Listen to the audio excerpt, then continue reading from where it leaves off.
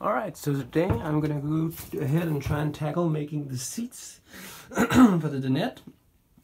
But first, I'm gonna try and see. I made these pieces of wood for sort of shelves on the inside of here, and I'm just in the process of fitting them. I made some cardboard templates first, and then I cut these out, but they're still a little bit too big. So yeah, that's the plan for today, is fitting those and getting started on the seats. Hopefully being able to finish the seats today, that'd be great.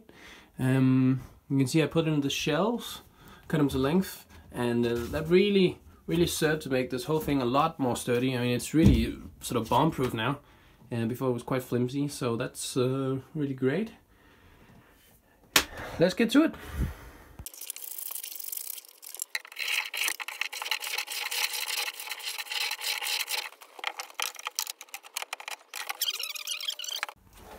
Alright, so you can see I've got the first one fitted in here.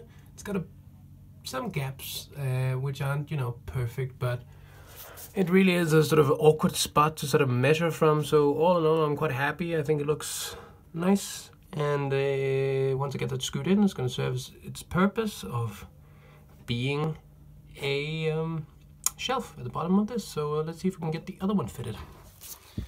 So what I've actually found out is that it's sort of advantageous to make a bevel on the bottom and to make it easier to get it in.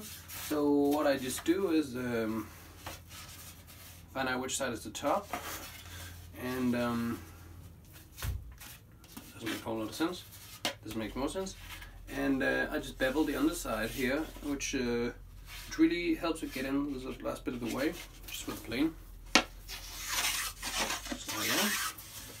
And just give it kind of a steep 45 degree angle on the underside, which sort of helps it get in the last bits.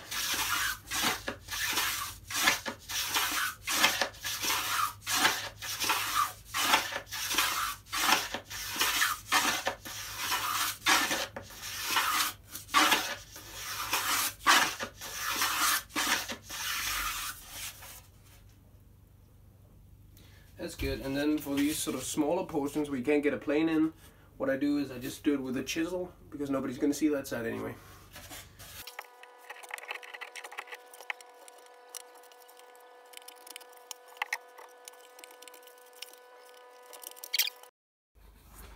Alright, well, lesson learned. Make your cardboard templates more accurate. But now I've got them in.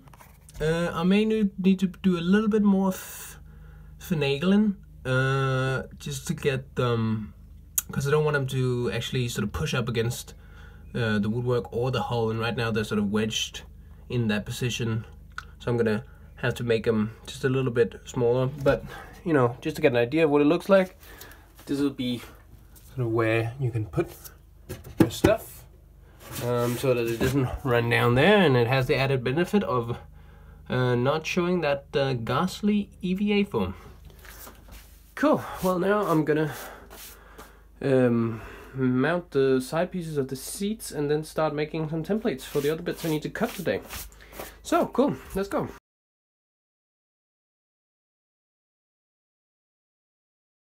Alright, well, now I've mounted the side piece, so that gives you kind of an idea of how high the seat's gonna be. It's kind of ingenious the way it's connected. It's just this fiberglass tabbing on the bottom, and then there's a screw bolt going through there, and that's just how you attach it. I'm gonna try and make this really sturdy, which means using lots of cross braces and stuff, just because I feel like it's very important on a boat that you feel like you can jump on the seats if you have to. Yeah. So now I'm gonna go ahead and make some plywood make some cardboard templates for the tops and the sides and everything, and that'll be it. Yeah, I think. Cool. I've got the chair partly assembled. You can see there's just battens of wood that I've screwed into the backing plate, and then that bit here. And then this is the side I put on. I had to curve it on the bottom, but that wasn't too difficult. I could use the old pieces that used to be in here. And then I just screwed this bit on the front, and it really seems pretty rock solid now, but I'm gonna also add some sort of cross braces at the corners, just to give it that extra bit of strength. And then I've learned from my past mistakes, and I've made a sort of pretty precise cardboard template of what the front bit of plywood will look like. It's not perfect, messed up a little bit there, but in general I would say it looks pretty good. Now I just need to build up the chair on this side and make a cardboard template for that, and then I will be ready, I think, for the next part, which will be adding the plywood to the faces and painting the chairs, basically, yeah. Alright, so it's starting to look like something. I just have to do a bit of planing. Yeah, but it's getting there. It's cool. Alright, so what I'm doing now is I'm gonna make sort of some hatches in the seats. And what I did was I just made a cardboard template, you can see it over there. So something I thought would look neat. And I just traced it on these boards. And then I think the trick will be to cut on the inside of the lines here, and then on these sort of new hatch bits I made over here, cut on the outside. And I'll see if I'm smart enough to remember that. But let's go.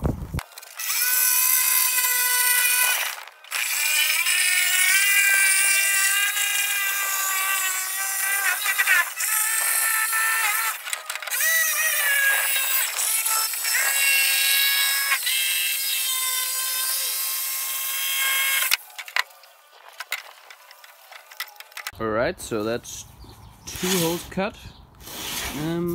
Looking alright. I'm not worried about the sort of the strength of the seats now that I've cut out a big chunk of plywood in the middle, but you know, on the other hand, I need hatches, so yeah.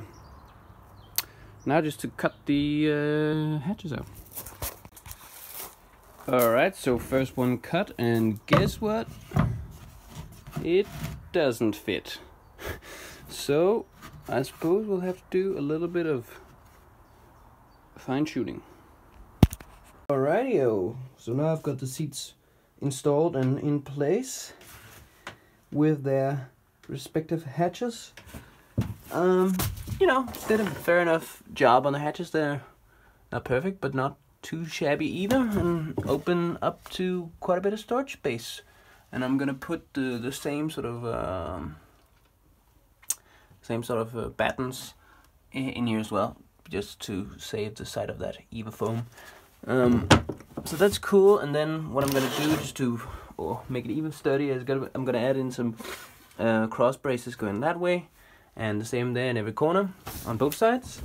And then all that's left is just to paint them, and then onwards to the table. Exciting stuff.